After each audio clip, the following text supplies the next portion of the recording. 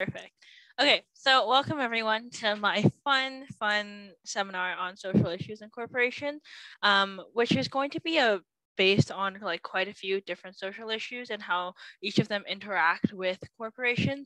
Because we're just coming out of Pride Month and it's like the beginning of July, or it was going to be the beginning of July. We're like closer to the middle now. I do want to focus a decent amount of the seminar on rainbow capitalism and the harms that can bring and like what that is in general. So as you can see by my lovely subtitle there.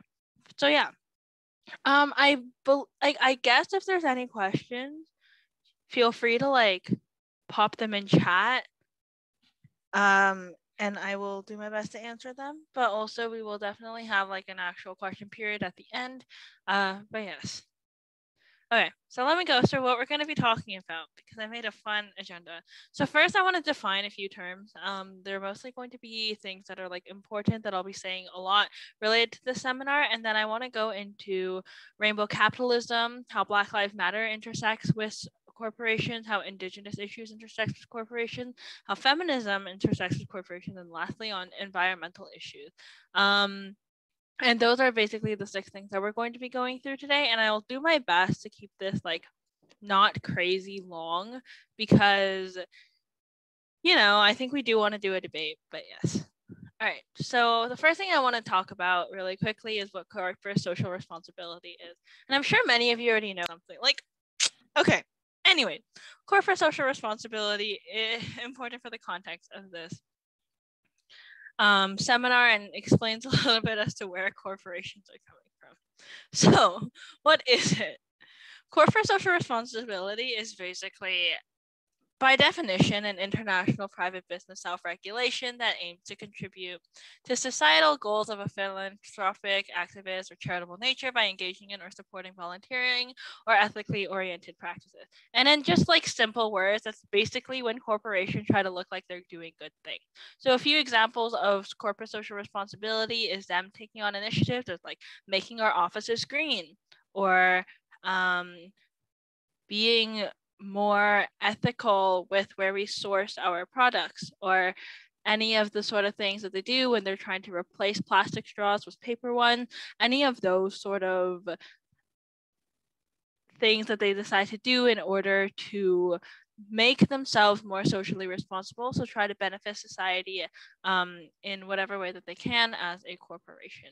And that's essentially what corporate social responsibility is, which is inherently what every single corporation is trying to do when we're talking about social issues. So whenever you see a corporation doing anything for any social issue, that in itself is them trying to practice corporate social responsibility, which is like, I guess something that we should probably hold businesses to, and it's probably a good thing that some of them care about social issues.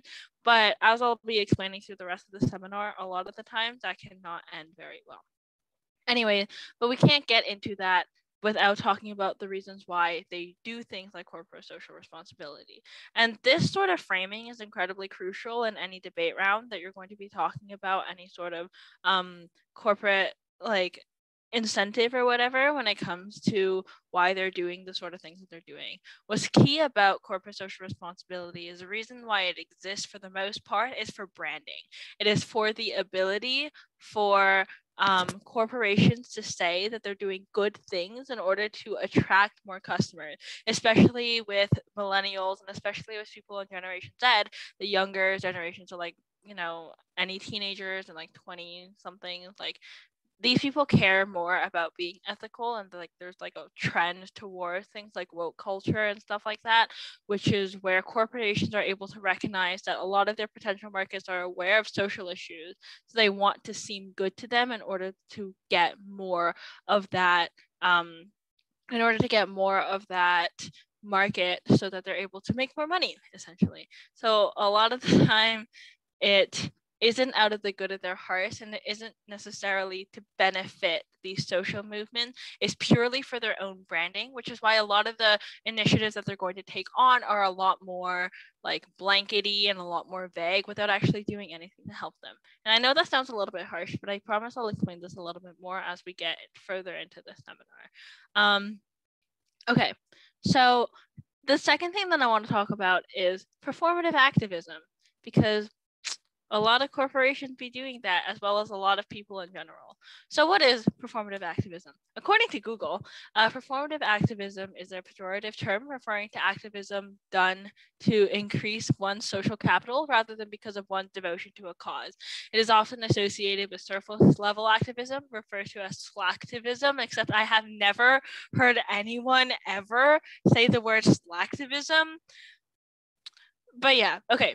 So the performative activism is essentially when people try to appear woke or try to appear like they care about social issues without doing anything substantial. So a lot of corporations take on a lot of different levels of performative activism because they do a lot of these sort of things where they will, for example, well, they'll like fly a rainbow flag for Pride without actually trying to help LGBTQ plus people.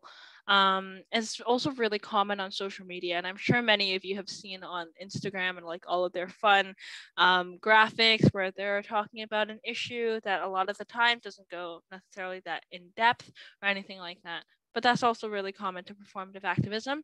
And there was also a lot of performative activism last year. I think it was last year during the Black Lives Matter protest that happened after George Floyd was murdered by police. So there's a lot of stuff that happens regarding performative activism. So why do people do performative activism? So a huge reason is because a lot of allies want to feel good. So a lot of the time, individuals who are not directly related to a specific social movement. So let's say that you are a straight person who supports the queer community, or supports the LGBTQ plus community.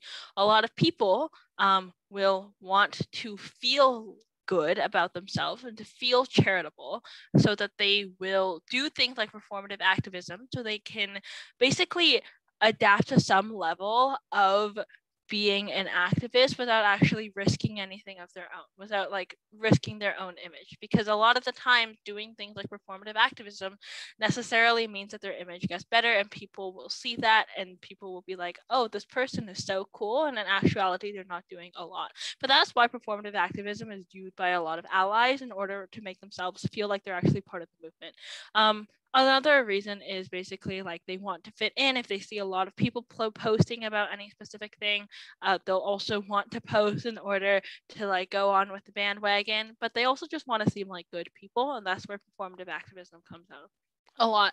And as I'll explain later in the seminar, it is sometimes can be really harmful. So getting into a little bit about their harms and things like that. So first of all, it doesn't really do anything. In which case, like a lot of the times, posting a picture on social media won't lead to any real substantial change, right? Like just because you're posting something, for example, for Blackout Tuesday and you're posting a black screen doesn't mean you're actually aiding the Black Lives Matter movement. And a really good example of this is when a lot of individuals last year during the protest posted their black screens for Blackout Tuesday using the hashtag Black Lives Matter. It meant that a lot of the posts for where people were actually using social media in order to form protests and in order to like communicate with the people around them, a lot of those posts got shadowed because so many people were posting this black screen with the same hashtag. So people couldn't find where these protests were actually happening, which limited the communicational ability for these movements. And that's a really big harm. But also it's just like you're not really doing anything when you're posting any sort of stuff. But it also just limits nuance.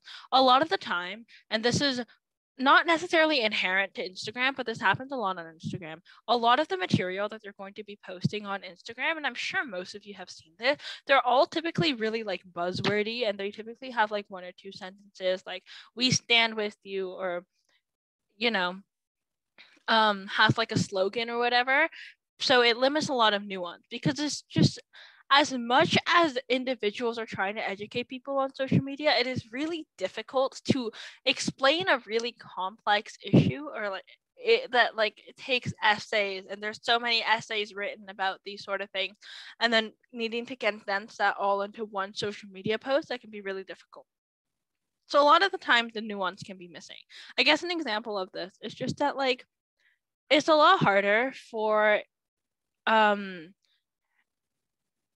individuals, let's say in the LGBTQ plus community, that aren't part of the first two letters, where there are typically like more posts centering on certain sexualities and more people are educated on certain sexualities, except that there's a lot of different things, and specifically asexuality is one of the examples where people don't necessarily know a lot about it. And that isn't helped by the fact that most of the posts that you see on social media when it comes to pride and stuff like that is about a few of those specific letters. That doesn't necessarily show the entire community and doesn't necessarily help every single part of that community. So it limits nuance. And all the next harm that can happen, which is it comes from an ingenuine place, and this can be connected to something known as white guilt. One thing I want to point out, this isn't to say that white people can't be good allies to racialized minorities or anything like that, but there is a lot of times where a lot of individuals who are Caucasian and who are white, who can basically feel guilty for some of the things that minorities have gone through, specifically when it comes to racism and stuff like that, that they will, I guess, make it about themselves in a way whenever they're doing this sort of activism. This isn't to say that, like, you know, all white people who support Black Lives Matter are automatically bad activists. That's not the point that I'm trying to make, but there is an overwhelming trend of individuals who will be doing this sort of thing in order to, like, I guess, free their own guilt, because in some aspects they feel like, they're culpable in these sort of issues that have been happening. And then instead of like writing, or like instead of trying their best to help the movement, they'll make it about themselves. And a lot of times they'll talk about rhetoric about like, oh, like, I just feel so bad as like a white person, instead of amplifying racialized voices who really need these sort of, I guess, platform that allies can give to them. So that's another harm of performative activism. And also it just uses a movement to help help your image, and it's just never good to co-opt like an actual really important issue in order to help yourself feel better, especially because like a lot of performative activism, once again, doesn't have that sort of nuance. So it's not actually amplifying the voices of the individuals in the movement who necessarily need it the most. Okay, now I think I've crapped on performative activism enough for like the past 10 minutes. So I guess I'll talk a little bit about what some of these pros can be in order to help you guys out in debate round. So I guess one of the big things is more people can know about this sort of movement. And like, this is a little bit difficult to tread as well, just because a lot of the times, like, when something really big happens and it's in the media, so for example, the Black Lives Matter protest last year, they always like trend for a certain amount of time, or like trend for a certain amount of time before a lot of the attention shifts away from them, which means that people will know more about it in the given time frame, and that can be really good. Like, there were so many donations that were given to like Black Lives Matter activists and stuff like that during the period of time of which Black Lives Matter was something that was talked about a lot on social media. So they did get like a decent amount of support from that, and they got like a decent amount of resources because people were more likely to donate to something that they were seeing a lot about. But also that means that it eventually does like fall off in a few months, or like a few months, a few weeks, whatever. So to a certain extent, yes, more people know about it, which can be really good. But also just recognize that when more people know about it, it often comes at a cost of in a few months, in a few weeks, people stop caring as much about it. The second pro that I want to talk about is the Overton window. And I'm sure there's been many seminars, specifically I know Tyler gives a really good seminar on this, but in short, the Overton window is basically a specific like range of what issues are able to be discussed like comfortably. So for example, there are a lot of things that have happened in the past that are now no longer acceptable, like things like slavery. So that has shifted out of the Overton window, and it's not something that you would ever discuss in politics as like the general public, or what generally is acceptable, right? So when we have more like people who care about activism, even if it is more performative, it means the Overton window can be shifted a little bit more to the left in order to accommodate for more things that can be talked about comfortably in like public forum or like, you know, in the social sphere without people being like, oh, that's just crazy. So there's always an Overton window with the things that can be discussed social issues wise, and it can be shift, and if it's shift a little bit more towards social issues, that can often be good, and that can also come from performative activism, just because of the fact that more people know about it and more people want to accept it, because at some level with performative activism, people will accept talking about the things that they're trying to be activists for, even if that activism is a little bit shallow. So those are some harms and some pros about performative activism. But now I really want to get into rainbow capitalism. And I'll like watch myself and make sure I don't just rant for this entire section. But what is rainbow capitalism? I've also included like a lot of pictures of examples just because there's been a lot of them this year. But yes. So rainbow capitalism is the incorporation of the LGBTQ plus movement, sexual diversity, and pinkwashing into capitalism, consumerism, gentrification, and the market economy, viewed especially in a critical lens as this incorporation pertains to the LGBT, Western, white, and affluent upper middle class communities and market. So basically, rainbow capitalism is pandering to LGBTQ plus people in order for corporations to get them to buy their stuff. And it's like a huge marketing scheme during June. Like I don't know how much you guys walked around this Pride Month, which was last month, but like there were a lot of rainbow flags like on various streets in places where there's a lot of companies. Like I remember walking through downtown Oakville and like every restaurant had like a pride flag. And there was like this one Expedia cruise thing that had a bunch of like small pride flags, but basically like a lot of that is based on branding, and a lot of the times like that kind of branding only pertains to like a specific part of the LGBTQ plus movement, which as the definition states tends to be more Western, white, and affluent and upper middle class communities, which, you know, isn't very representative of what the LGBTQ plus movement is. But that's what rainbow capitalism is. And I'm going to show you some examples now. A huge one is TD Canada Trust, because TD has TD Pride most of the time. Not during as much COVID, but like a decent amount of the time they have TD Pride where they help hold like the Pride celebration. But that's rainbow capitalism. As you can see, the things are painted rainbow. Another example is Doritos, because now they have rainbow Doritos. There was a huge thing about the Lego Pride collection, I guess, where you had like a rainbow, and I couldn't find the meme, but there's this really funny meme where it's like corporation during Pride Month, and this picture, corporation after Pride Month, and it's like it looks like it's them painting everything white again. But that's a really good like way to reference how corporations care about queer people and LGBTQ plus people, or show that they care about them for 1 month of the year, and then every other month is just like whatever. And then there's the Skittles one where everything is white in order to support Pride, I guess. Here are some more examples. So yeah, another thing when it comes to rainbow capitalism is what's known as Pride merch. And I can show you guys some Pride merch because I went and got myself a buy flag a few years back. So there's this. But basically, in accordance to this seminar, the thing with Pride merch is basically any sort of merchandise that you can buy around Pride that has rainbows on it, that have like your specific flag for your specific identity on it, and like shirts.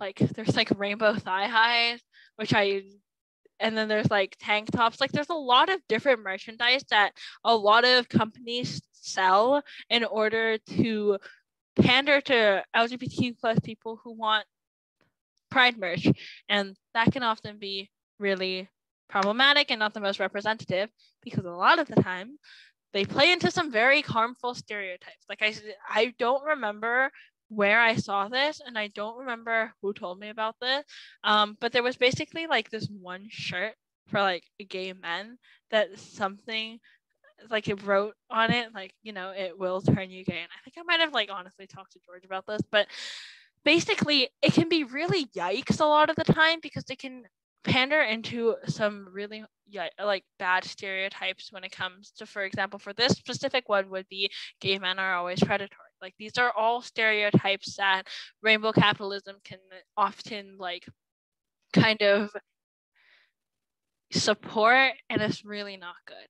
But also it's really problematic because a lot of the time this sort of rainbow capitalism can be co-opted by big companies. So that means, big corporations will be able to make a lot of money off of queer people who want pride merch because they have the resources in order to mass produce this sort of thing. But it also means that it's typically harder for queer artists to get their merch seen. And that like harms those small queer businesses because a lot of the time their merch can be more expensive because they're homemade or like better quality. So, that's not really great. And a huge thing is because queer people are really underrepresented in the media, and I guess it's getting better, but still, like they're underrepresented. And so a lot of the times when it comes to Pride, and because Pride is supposedly this huge celebration that also has been co-opted by a lot of big companies such as TD, where they help host the parade every year, which also makes them money. But because there are these sort of events, queer people really want merch. So a lot of the times it is just easier to get one from big companies, which is how like these larger companies are able to benefit so much off of things like Pride and then things like rainbow capitalism, which just isn't really fun, but it's essentially what happens, and it can be really harmful. So here are some examples that I really don't like. Sorry, about some kind of stereotypes. For example, the I just look straight sweater, which is really just not good. But these are just some examples of, you know, pride merch that big companies want to create and what they think that queer people like. Note that there is literally a Make America Great Again hat with like a rainbow font on it, where none of these sort of ways for companies to show their activism necessarily even helps queer people to begin with. These are just some harmful messages that can be shown through Pride merch, and a lot of the times this is what big companies end up producing and things like that, which is not fantastic. And I could go on. I could show you guys a lot more of these examples, but I will move on now because there's a lot to get through. So why is it bad?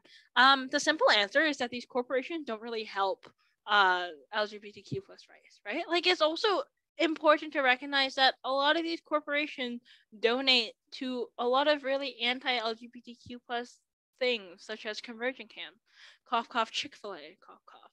But these corporations don't help, and a lot of the times it becomes really bad because then they're making money all out of a lot of queer people, and they then exploit these queer people through things like donating the money that they have made to these sort of organizations that support conversion therapy, which is just not good. The second reason why this can be bad is they can often claim the message for themselves. So a lot of the times this doesn't shine any light on the actual issues that affect LGBTQ plus people, which is like really multifaceted.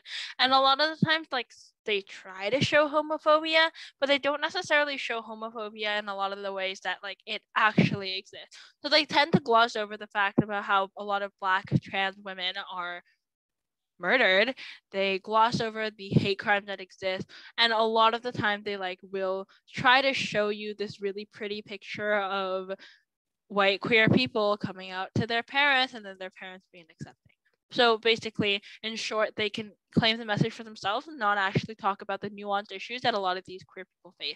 And this is especially bad during Pride Month if all of the messages about queer people that you see are done through these major corporations or are done through these shallow commercials. It doesn't actually like help the actual queer people who are probably trying to do educational things during Pride, and it's just not fun. So then another reason is it makes them money. because a lot of the times they are genuinely able to profit off of marginalized groups, and they profit off the fact that there is so much underrepresentation of queer people when it comes to things like being able to buy pride flags, being able to buy shirts with like a rainbow on them, that they decide that like we should do this during Pride Month, and they'll make a lot of money. Okay, and this also specifically supports some very specific parts of the community. So a lot of the time, the ads that exist about queer people typically only features the first two letters, which is lesbian and gay people. They don't talk about trans people a lot of the times. They don't talk about asexuality. They don't talk about bisexuality, I guess, is getting more media attention, but they don't talk about pansexuality. They don't talk about non-binary people. So they don't talk about a lot of the different parts of the community.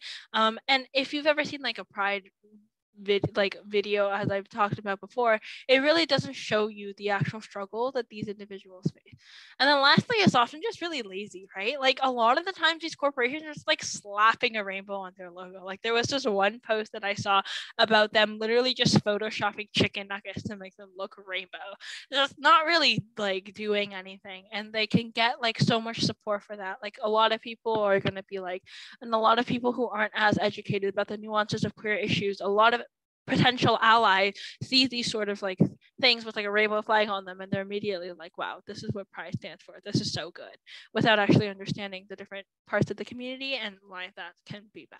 So that is just a lot of reasons as to why rainbow capitalism is not very good. Yeah, and that's a lot of the ways that corporations then interact with social issues, right? They try to take the message for themselves in order to benefit their own branding, without regarding the multitude of things that they can do in order to harm these things, which we've already talked about. So let's talk a little bit about what these people can do instead, and how corporations can interact with the queer community in order to like benefit them. And this is not like a extensive list. Like this is I got from one article, because like I do think like some of these have pretty good points. So the first one is demanding workplace policies to develop inclusive work environments. And I also just want to point out that this is like, I guess, benefits that you can make like when you are a corporation specifically. There is a lot of like just casual homophobia that can happen in work environments, and like heteronormativity and stuff like that. So trying to get better policies in order to protect individuals and in order to like make sure they're not discriminated against is really good. Hiring queer people at all levels, including high-level corporate positions. There's like a severe lack of individuals who, oh my gosh, who are queer in like high-level corporate positions. So there's not a lot of CEOs who are like that and stuff like that. A lot of the time, they might be like, lower ranking on the corporate ladder. It's also just like planning and running community events, or like giving safer spaces to these LGBTQ plus people in order to make sure that they're actually able to like live their life. And also like creating and partnership and mentorship initiatives with queer businesses is a huge thing, because there's a lot of like small queer businesses, whether that be tattoo shops, whether that be like places to buy merch, that can definitely be benefited through like added funding and donation that companies probably can do. Giving more opportunities to queer youth, so internships through universities and high schools can definitely also help. And also just like giving better grants to individuals who are entrepreneurs. And also, I just want to point out that all of these things are related specifically to companies. So there's a lot of other things that companies could then be doing in order to relate to more like broader aspects. So whenever they're doing corporate social responsibility, when it comes to the LGBTQ plus people, instead of just slapping on a rainbow, maybe they can donate to these initiatives such as like queer homeless shelters for youth, or putting more resources into being able to help individuals who are trying to like medically transition. Like there's so many different things that they could be doing. Like there's so many different ways that they can be spending their money instead of just running a marketing scheme that has rainbows on things. But the point is, there are better ways for corporations to engage with the LGBTQ plus community during Pride. And a huge thing that they should be doing more is consulting individuals in the community, and consulting individuals that aren't seen as much in the community in order to really help them out, in order to like really get better at these sort of aspects. And these are all mechanisms that you guys can use in debate rounds and when you're talking about what corporations should do instead, because a lot of the time people will be like, oh, but you don't have an alternative for whatever you're arguing for. And this is just a few different things that you can say in order to say that like there are genuine things that corporations could be doing for queer people, but they don't. So yeah, now I want to talk a little bit about Black Lives Matter. So why this is still something that's really important. Police brutality is unfortunately still very, very, very, very common. And it's not just a United States issue. And I think that especially us as Canadians, we should all try our best to accept the fact and to really research into the way that the police operates within Canada, because there is still a lot of racism in Canada, and a lot of the times they affect a lot of the vulnerable members of our communities, whether that be Black people, whether that be Indigenous people, which I will also get into later on in the seminar. Many communities are then over-policed and gentrified, and basically that just means that a lot of the times corporations or like places will then try to take over more and more parts of a community that has a lot of individuals who are like maybe of a lower socioeconomic status and maybe a racial minority, and then a lot of the time they'll like buy that land and then change it to something that is less affordable for these individuals and these communities, which is what gentrification essentially is. And making sure you're also educating yourself on the history of police reveals a lot about what their goals actually are and what they actually want to do when it comes to policing. So, what should you do? You should educate yourself. And when I say try to educate yourself, I mean do it yourself. I think a lot of the time, the people who genuinely want to understand these sort of social issues, what they'll end up doing is that they're not going to like research themselves. And a lot of times they tend to ask individuals who are part of that community for their advice, which like obviously like good, consult these individuals. But when you're consulting them, make sure you're consulting people who genuinely like want to do so, because no one is obligated to give you a response. So when you're educating yourself, make sure you turn more to like Google and resources that are accessible to you. Like there are plenty of activists who would be happy to like, you know, talk about the sort of activism that they're doing. Just make sure you're trying to seek them out. So yeah, educate yourself.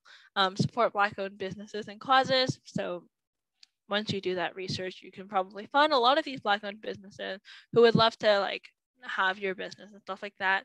Donations / protesting is always helpful when it comes to activism, and just also don't speak over Black voices.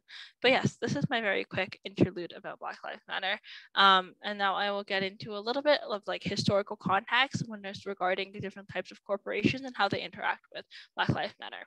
A lot of corporations have had a lot of issues when it comes to racism. Like there are genuinely still retail stores that will keep a closer eye on Black people as well as Indigenous people, because they're more worried that they're going to steal something, which is a stereotype that is really harmful and that is definitely not good.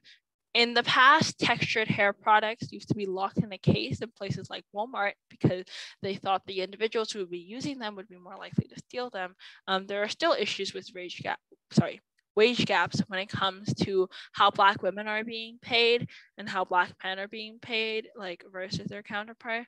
There are also still a lot of diversity issues in companies, and a lot of this plays into the stereotypes that exist already about Black people, which is just really not good. And oftentimes, like the stereotypes that exist then harm Black people's ability to make it up the corporate ladder, and that's just a lot of other things that are going on.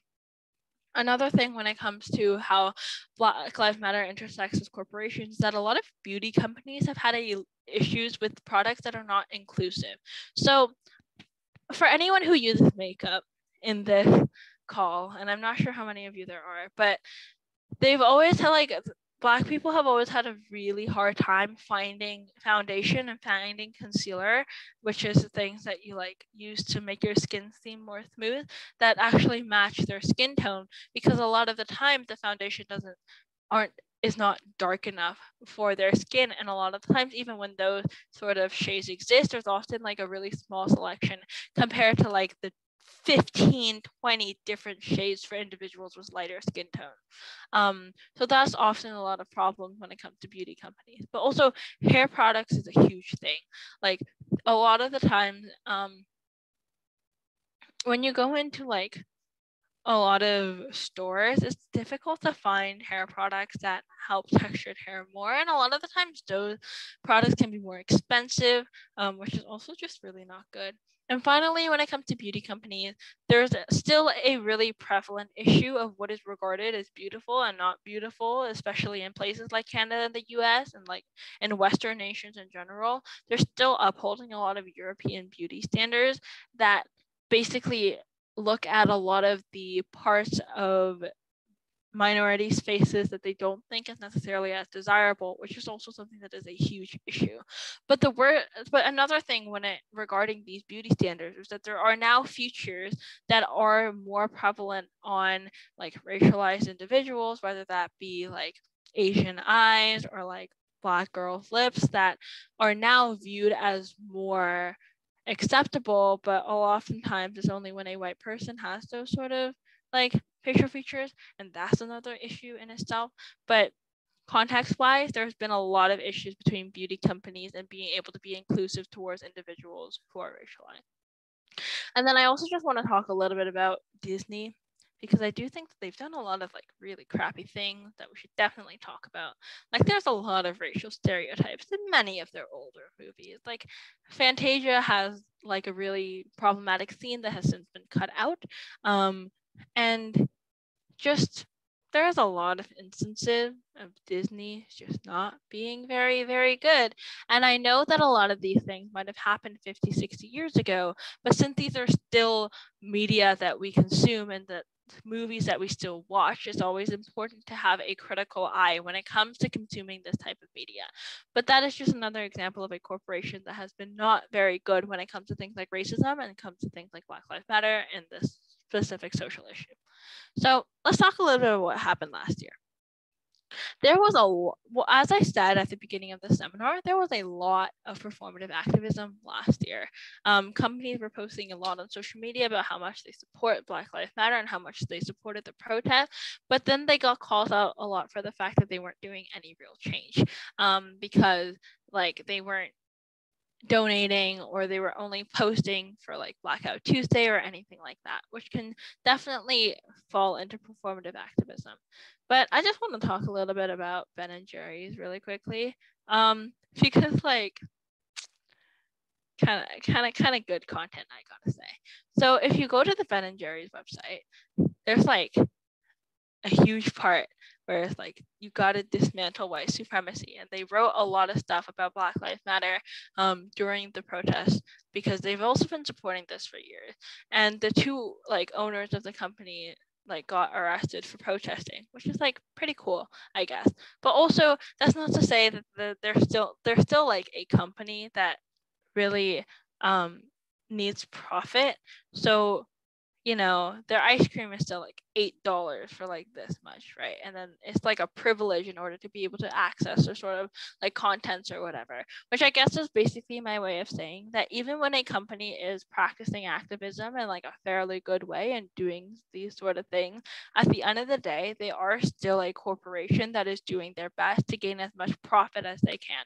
So maybe this is just my way of saying that like always be aware and always be careful when it comes to just interacting with corporations in general, and just like their incentives are always really important to characterize in debate rounds, and they often can be really helpful to understand how these corporations think, but also just recognize that there are examples of good activism that corporations can do, but it's also just like the fact of the matter is they are still a corporation who is still primarily concerned about like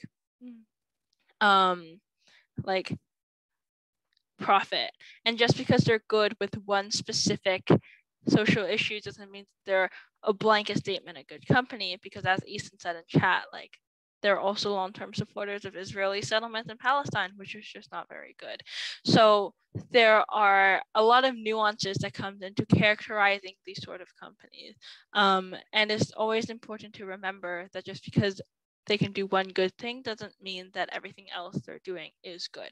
So apply your thinking hat whenever you are talking about corporations, especially in debates. Having nuanced characterization of these things is extremely important, and all this information can definitely help you with that. Okay, now I want to talk a little bit about Indigenous issues. Quick interlude about Indigenous issues as a whole. Canada sucks when it comes to this specific thing. We have had such a bad history with how we have treated Indigenous people. Like, there was first just colonization itself, but there's also just like the whole stuff with residential schools and the fact that they're still like finding children's bodies in the like around the property of residential schools. There was a 60s scoop. There still is missing and murdered Indigenous women. There still is pretty bad living conditions on a lot of reserves, and there still is really high rates of suicide. So our country, as much as it wants to pride itself on being inclusive, has a lot of things that aren't really good. Like, there's a lot of issues that the Canadian government has had with things like reconciliation, and which fact that a lot of Indigenous activists don't even think reconciliation can be done anymore just because of the massive amounts of the horrendous things that the Canadian government has done to them. And this isn't just inherent to Canada. The United States also has a lot of issues with this. Any country that has colonized, that is like has been colonized, has a lot of issues with this. So yeah, educate yourself on the sort of Canadian history that exists. It's really messed up, but I really recommend doing more research on your own, and I really recommend becoming more educated on this. And like, you know, maybe if I have time, or maybe if someone else wants to do a whole seminar on Indigenous issues, I'm sure we will have that at some point in this year. But that's my quick interlude about being aware of these sort of Indigenous issues that exist. Now I want to talk about companies and Indigenous peoples. And this sort of like has a little bit to do with environmental issues, but I will focus more on environmental issues when I get to that part. But corporate activity greatly harms their way of life for Indigenous people, because a lot of these individuals like have cultures that they want to uphold and have ways that they like live. So they may hunt, they may like do more activities that like rely more on nature and the environment. So companies, and specifically oil companies and mining companies that mine, drill, dam, and deforest, like put in pesticides, like have proliferation from agribusiness, like water privatization and appropriation, and just a range of other activities that are carried out on or near Indigenous people's lands without their free, prior, and informed consent, really hurt their ability to live, because a lot of the time their land isn't respected by the government or by these corporations, which means that they oftentimes don't have the ability to consent to these sort of things, and their ability to consent to like the corporation activities has been taken away from them. So then corporate activity harms their way of life, and corporations have long since been very like they've used a lot of Indigenous land, and that is really just not good. It's also important to talk about Canada specifically here.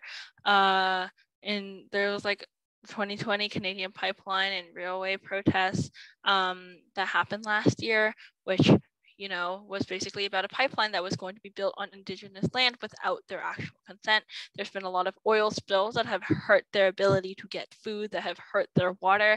And then there's also the fact that because of the fact that corporations are doing a lot of like greenhouse gases and a lot of like polluting in general, a lot of this has accumulated in climate change, which is melting permafrost, which in Canada is where close to where they live, which means that there are like toxins and there are things that live in permafrost that can be really harmful to people that are melting because of the fact that climate change is happening. So that's also hurting their health. So that's how corporations kind of interact with Indigenous people's way of life. And a lot of the times the government just will not listen because they need the money that these corporations can give them. And a lot of these government projects too would make them like a lot of money, and they care a lot about that. So they don't really listen to Indigenous peoples and when they talk about the sort of issues that are happening to them. And that's often really bad. So there's just a lot of exploitation when it comes to companies and Indigenous people. And there are just many examples of this over the history of Canada, even in like the last 10 years. So a lot of crappy things. And then basically, I did some research and there's this, oh my gosh, I forgot what the acronym stands for, but it's the CCAB, which is basically a group of Indigenous activists who have like given out a sort of guidelines for how businesses can support reconciliation. And this is out of like their guidelines, basically. So they want businesses to commit to meaningful consultation, building respectful relationships, and obtaining the free, prior, and informed consent of Indigenous people before proceeding with economic development projects. This basically means talking to the people who would be living on this land in order to get like actual consent from them before going ahead and deciding to build a pipeline. Ensuring that Aboriginal peoples have equitable access to jobs, training, and education opportunities in the corporate sector, and that Aboriginal communities gain long-term sustainable benefits from economic development projects. This just ensures that they're also able to benefit from the amount of money that they would be making off of their land. Providing education for management and staff on the history of Aboriginal people, including the history and legacy of residential school, the United Nations Declaration on the Rights of Indigenous People, treaties and Aboriginal rights, Indigenous law, and Aboriginal Crown relations. This will require skills-based training in intercultural competency, conflict resolution, human rights, and anti-racism. And this would be a good first step. And notice how I'm saying first step for businesses to reconcile the things that they have done. Because I gotta be honest, the Truth and Reconciliation Committee and a lot of the recommendations that they have made and a lot of the things that the Canadian government needs to do just have not been completed. So it's always good for corporations to also try to do some of these things, and they should definitely do these things. It's just a matter of fact of if they are going to or not, because these are all like not too difficult for corporations to do, but unfortunately, because of the incentives of corporations, they may not actually do that. But this is basically how Indigenous people have, or representatives of Indigenous people have said business reconciliation can start. So that's how that they interact in that specific sense. So now I want to talk a little bit about feminism when it comes to corporations. So women in work. Okay, so I want to talk a little bit about the wage gap, but I want to talk about the wage gap in a specific context, which is analyzing a little bit, and this is just like useful things to know about why there are certain jobs that are generally paid less, because the wage gap between a man and a woman working in a specific field and the same job isn't as bad as what it looks like over like different types of work that is more gendered. And I guess I'll explain this. And I also want to note that this particular section, when it comes to feminism, is not the most inclusive, because I will be mostly talking about women and not gender minorities, just because there are also a multitude of issues that those individuals face. But specifically on the topic of feminism, I do want to talk about how women in work interact. And this is important when it comes to corporations, because that is necessarily where they're working. So why are there some jobs that are paid less? And why are these jobs typically regarded as feminine? So when it comes to gendered work, there has always been different types of jobs that can be associated with each gender. So for example, teaching is a big one of this. And I do believe that teaching is getting a little bit better, but teaching specifically when it comes to younger children, because a lot of professors and a lot of people in academia are actually men, but when it comes to like high school, elementary teachers, a lot of these individuals are like women, and like people think of teaching as a more feminine career, and a lot of the times this means that there's like issues when it comes to the amount of money that they're paid, and I'm sure most of you guys will remember like a lot of strikes that have happened in like the past few years in regards to like teaching benefits and things like that. So that is like a huge part of feminism in regards to like corporations, or like feminism in regards to work in itself, because those sort of things are viewed as less valuable, and such things as like nursing and stuff like that. And I guess I could talk a little bit about the historical context, which is essentially that like because all of these jobs like teaching, nursing, whatever, are seen as more nurturing and seen as something that like what a mother would do, which is what the idea of femininity has been for a really long time, which is like you got to be like motherly and stuff like that. That means like when this actually devolves into work in itself, it means that a lot of like more individuals are pushed into these sort of fields if they are women and if they are viewed as more motherly. So that is definitely like a huge issue when it comes to how historically these jobs are like viewed, which means they're typically viewed as they're typically viewed as less valuable, because femininity as a whole has been something that a lot of individuals have wanted to distance themselves from. There's a lot of things that happen, and things like internalized homophobia, things like gendered insults that exist, which is basically trying to separate yourself from the idea of femininity, which is, I guess, partially why these sort of jobs are viewed as less valuable, and why the wage gap may exist in that certain sense. But also I want to talk specifically about lean-in feminism, because this is something that has a huge context in corporations itself. And corporations basically support lean-in feminism, which is a more like a privileged version of feminism that seems more palatable to people. Basically, lean-in feminism is the idea that if you work hard and you dream big and you want it enough, you'll be able to succeed, which a lot of the times is said by wealthy, white, and highly educated women, because it ignores all the systematic barriers that women may have when it comes to working, or when it comes to the sort of things that they're required to do, or that the sort of things that they're like more likely to do, such as be a stay-at-home mom.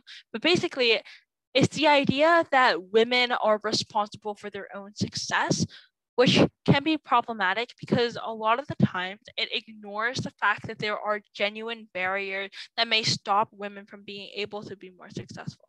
There are reasons why, even in a family that have that like more like a heterosexual relationship family structure, where the woman will often take more of the emotional labor and more of the household labor than the man, even if they are both working. There's a reason why these sort of things happen, and the systematic stuff that exists there that lean-in feminism doesn't actually talk about, because then it puts the onus of success on these women instead of looking at the system that exists and thinking about how we can change the systems in order to make it more fair.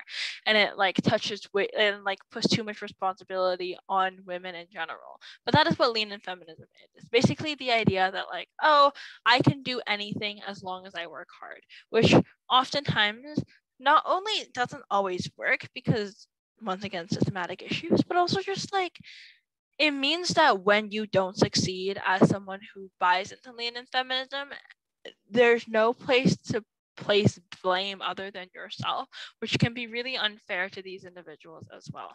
So that's how corporations and feminism can sometimes intersect when it comes to lean-in feminism, and why lean-in feminism overall is just not a really great view on how to view feminism. Okay, so let's talk about the hashtag #MeToo movement, because this definitely relates to company. Corporations have had like a really bad history with sexual assault.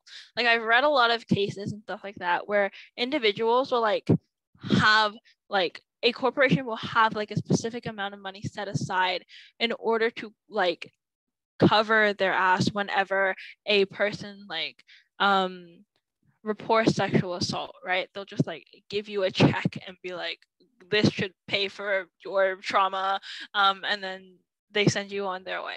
But corporations overall have just had a really bad history with sexual assault. There's a lot of like workplace harassment, specifically when a man is like in charge or is the boss. And a lot of the times, because men are more likely to be the person who is more dominant in a working relationship, this ends up happening a lot. And workplace harassment is just really bad because a lot of the time it also just happens in a situation where women are less incentivized to actually want to go out and like report this sort of thing. So that's often how corporations have intersected with issues of feminism and how corporations can often make these sort of things worse. Okay, and lastly, I want to talk a little bit about corporations and marketing. Because wow, the stereotypes and ads really does kill me a little. Like, and a lot, like, okay, marketing wise, sex sells, which means that individuals who are in charge of marketing, and I actually watched a really interesting video on the male gaze and how a lot of the things that we see, we look at through the male gaze, which isn't just about like sexualizing someone, but it's just about how individuals are framed in like camera and how they're framed in a way that kind of like puts more emphasis on their body rather than their face. So if you look at a lot of different ads and things like that, a lot of the times when you see a woman in it, they'll be framed from like the shoulders down. And then it'll typically like frame their body in a way that really is really objectifying. But those sort of things happen in every single like movie. These sort of things happen in every single ad.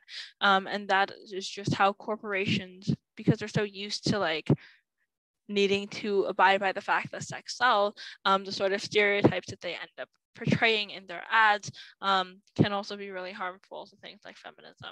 And like, just like there was this one ad that I once saw, which is basically just, and I think this happens a lot, especially in commercials that are geared more towards men. So in a lot of beer ads, there's going to be like this one really, fits to all of the beauty standards woman who is like drinking beer on a beach in a bikini, right? Like that's an ad that I'm sure we've all seen. But these sort of like ways that corporations choose to frame like women and choose to frame individual sexuality in order to sell their product is something that is related to feminism and something that isn't really great.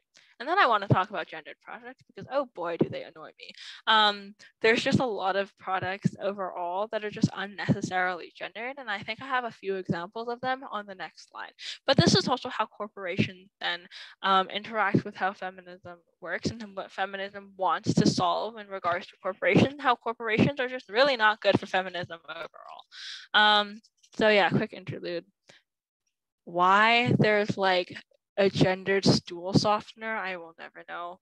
Why there's gendered like earplugs, I will also never know. But yes, it's not great. And this is just another example of how corporations and feminism necessarily interact with each other. And then I want to talk a little bit about feminism and capitalism. There's a specific debate motion, which is like this House believes that feminism is incompatible with capitalism. And I wanted to talk a little bit about that. And maybe explain a little bit about why capitalism can be something that is inherently patriarchal. So, what are the goals of capitalism? Capitalism is a system that really rewards selfishness because no matter what, your, I guess, worth in capitalism is like equivalent to the amount of output that you're able to produce. So it's very profit driven, it's very productivity driven, it is very it's very competitive, like you're always competing with other individuals.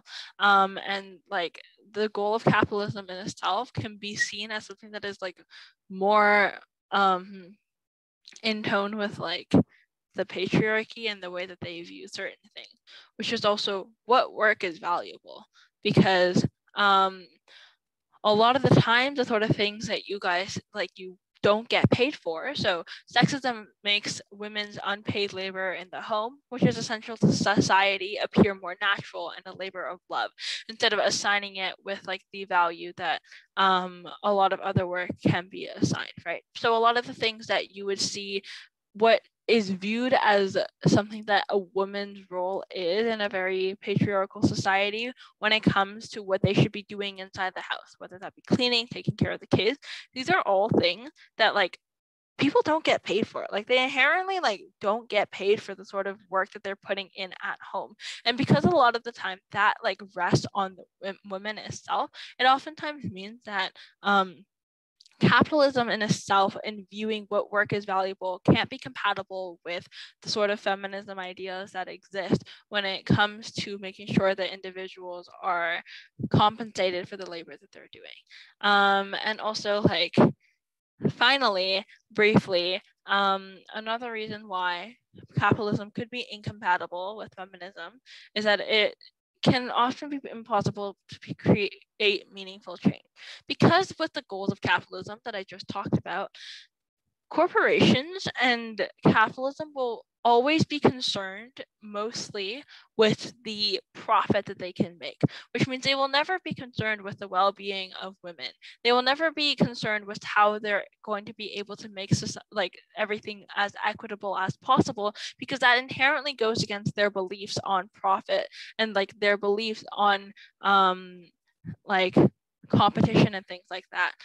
Because of the fact that they're going to value things like being able to make as much money as possible, then that means that a lot of the time they might just straight up not care about the well-being of women at the end of the day, because that isn't something that is going to bring them a lot of money. So that is another reason that feminism and capitalism could be incompatible. And I just want you guys to just note down this slide really quickly, just because I'm sure this motion will come up at some point, and it's probably good to know some sort of arguments that you can make in order to support the idea that feminism and capitalism cannot be compatible. So yes. All right. Finally, I'm gonna lose my voice. I'm sorry for keeping you here for so long, but finally I want to talk a little bit about environmental issues, which I think is like mostly self-explanatory, because a lot of this is just going to be on corporations and climate change. So one big thing that I want to talk about is how climate change is typically seen as an individual issue, or like a lot of the times where climate change is discussed and the ways that climate change is sort of like seen as an issue, it always calls upon individual change. It always calls upon everyone to take little steps that they can in order to combat climate change.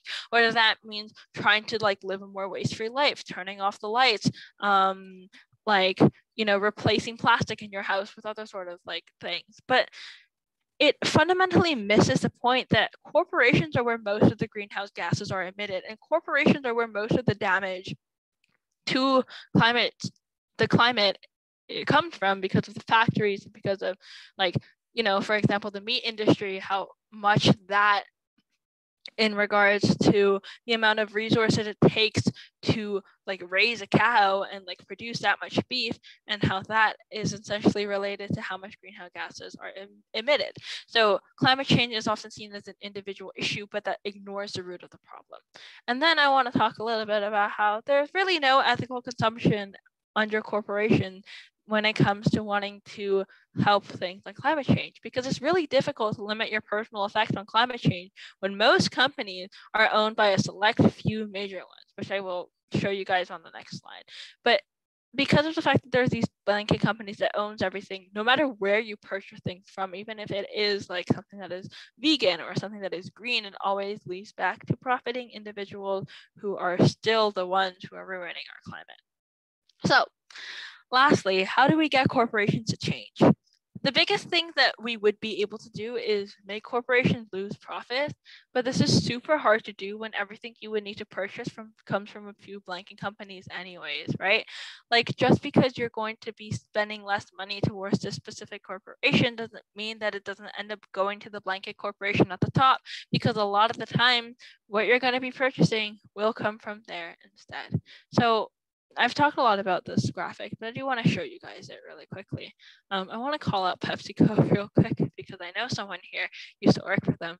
But if you take a look at this graphic, all of these small brands and all of these brands and like parts of it that like may seem more green and more ethical are all still related to these big companies that end up harming a lot of these you know, climate initiatives or whatever. So yeah, that is in regards to environmental issues. And I do believe this is the last slide. Yes, it is.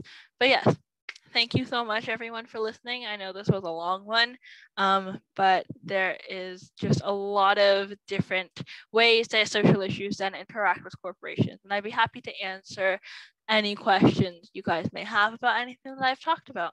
And I'm really thankful you guys took all this time to listen to me.